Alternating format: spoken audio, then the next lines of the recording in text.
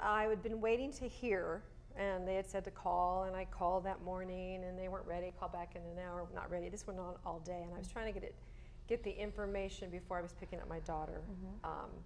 And I just got on the grounds of her elementary school when my phone rang, and the doctor said, "Do you have a nice, quiet place to talk?" And I was on the playground, and I said, "Well, this is as good as it gets." He told you over the phone? Over the phone. And, wow. And he said, "I'm sorry, you have breast cancer." And then I just sort of stopped listening, and I remember everything about the moment, the breeze, the temperature, the birds, the kids.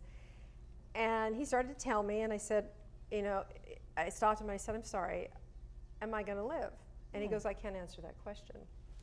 And I said, "Okay." And he started talking more, and I was still standing there. Were you able to feel that moment, or were you so outside of it was pretty outside of myself. And I said, "Wait, hold on a second. I need you to answer that question. Like, I want you to think, if I'm somebody that you love and you have their results in your hand, and they asked you, what would you tell them?"